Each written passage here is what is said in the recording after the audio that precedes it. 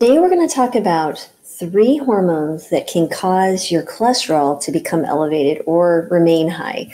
So hi, I'm Dr. Lori Marvis. I'm a board-certified family and lifestyle medicine physician who has spent decades helping people find better health through lifestyle intervention, nutrition, and other means. So let's get to it. So what are these 3 hormones? There's multiple ones, but these are the 3 main hormones that can really affect people's particular cholesterol levels. This is one of the number one questions I get from individuals as they're seeking to find better health is, how can I get this cholesterol down?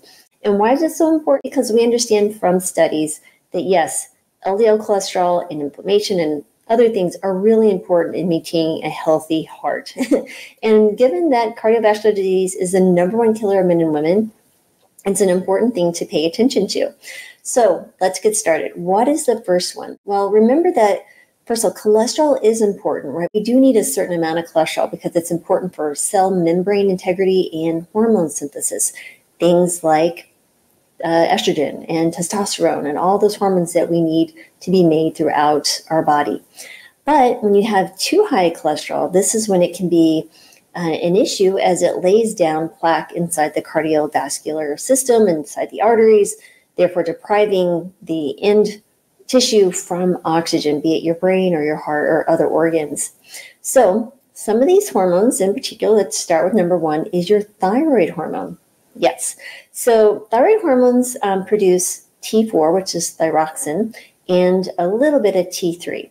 Most of T4 is converted to T3 in the tissues. And it really plays a crucial role in maintaining and regulating metabolism, including lipid metabolism. So what are the mechanisms of cholesterol elevation? So first of all, you have your metabolic rate. So thyroid hormones increase what we call a BMR, or your basal metabolic rate. That really influences the body's overall energy expenditure and metabolic processes. Now, hypothyroidism, which is what I've had for the last 28 years, are low levels of thyroid hormones. That leads to a decreased metabolic rate, reducing the body's ability to process and clear cholesterol efficiently. In addition to this, you get lipoprotein metabolism issues, right? So thyroid hormones upregulate the expression of LDL receptors on the liver cells. And these receptors are responsible for removing the LDL, or that low density lipoprotein cholesterol, from the blood. That's your bad cholesterol. Now in hypothyroidism, the reduced expression of LDL receptors results in a decreased clearance of LDL cholesterol, leading to elevated LDL levels in your blood. And one other thing is bile acid synthesis. So thyroid hormones are involved in converting cholesterol into bile acids, which are excreted from the body. Now, lower thyroid hormone levels, like that in hypothyroidism, impair that conversion process. And that leads to decreased cholesterol clearance and increased blood cholesterol levels. So just a reminder, they have increase also associated with increased total cholesterol, LDL, and sometimes triglycerides. So it can definitely increase your risk for atherosclerosis and cardiovascular disease. We'll get to what to do here in a minute, but I wanted to highlight thyroid, number 1. Next is estrogen and cholesterol. Estrogen is the primary female sex hormone, right? And it's really vital, obviously, for reproductive health, bone density, and lipid metabolism. So what are the mechanisms of cholesterol elevation? Well, first of all, it's lipoprotein levels, right? So estrogen positively influences the lipid profiles by increasing your high-density lipoprotein, which is your HDL, your good cholesterol, and reduces your low-density lipoprotein, or your LDL cholesterol levels. Now, estrogen also stimulates the liver production of HDL and then enhances the clearance of LDL from the bloodstream. So there's also lipoprotein lipase activity. So what does that mean? Well, estrogen modulates the activity of this lipoprotein lipase, and that's basically an enzyme that is critical for the metabolism of triglyceride-rich lipoproteins, meaning the little trucks that carry a lot of the triglycerides, which are the fats in your blood. And then this modulation helps in maintaining those lower levels of triglycerides in the blood, which in and of themselves can independently increase LDL through a mechanism of actions. So with menopause and estrogen deficiency, what's happening is, of course, you have estrogen decline sharply. During perimenopause, it's kind of up and down, but during menopause, as you've reached that 12-month mark of no periods, it sharply decreases. And that can change your lipid profile. And this actually happened to me. So basically what you'll see is a decrease in your HDL and an increase in your LDL and total cholesterol. When I first, was perimenopausal, well, still menopausal, I'm in this 12-month waiting phase. What I had done, which is interesting, I had done a cholesterol panel. It was probably 3 or 4 months prior to my last period that I had in November of last year. When I wasn't feeling so well, I started doing some blood work and saying, what is going on here, right? And my LDL sharply increased about 35 points. It scared the bejesus out of me because I had never had an LDL above 100 in my life. I ate a whole food plant-based diet. I exercised. My weight is good. I manage stress. I have good sleep. My thyroid was a little wacky as well, so that might have been part of it. So my thyroid needs increased and my LDL went up. So what was interesting is I adjusted medication, I started hormone therapy, and all of it returned back to normal.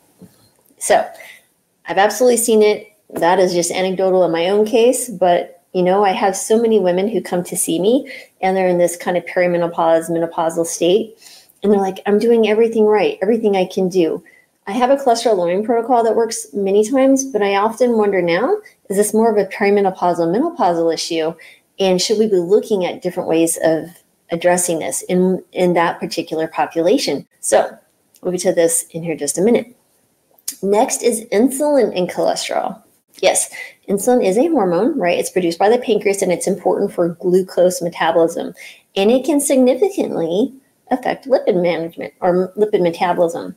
So what are the actual mechanisms of cholesterol elevation? So first of all, you get insulin resistance. So basically, insulin resistance is a condition where the body's cells become less sensitive or responsive to insulin. And then that leads to higher glucose levels, right? And then you get what we call compensatory hyperinsulinemia. Fancy words for saying the pancreas makes more insulin, trying to get the glucose down. And this can be commonly seen in folks who are pre-diabetic or have type 2 diabetes. There are also some medications that will cause this. In addition, insulin plays a really important role in lipid metabolism, right? So when you think about lipid synthesis and storage by promoting the uptake of glucose into adipose tissue, and then that's converted into what we call fatty acids. In insulin resistance, the impaired action of insulin leads to free fatty acids, right? The fats in your blood increased level inside your blood. And then that's transported to the liver and converted to triglycerides and very low density lipoprotein, or the VLDL, right? So VLDL can be considered the precursor on the spectrum to LDL. It's based on what's actually in the composition that would classify it either as VLDL, IDL, or LDL. Anyway, this isn't a class in actually lipid metabolism, but that's important. And then you get dyslipidemia, right, when you have insulin resistance, because it's a characteristic of dyslipidemia, which includes elevated triglycerides. You have an increased small, dense LDL, which are the more dangerous ones, right?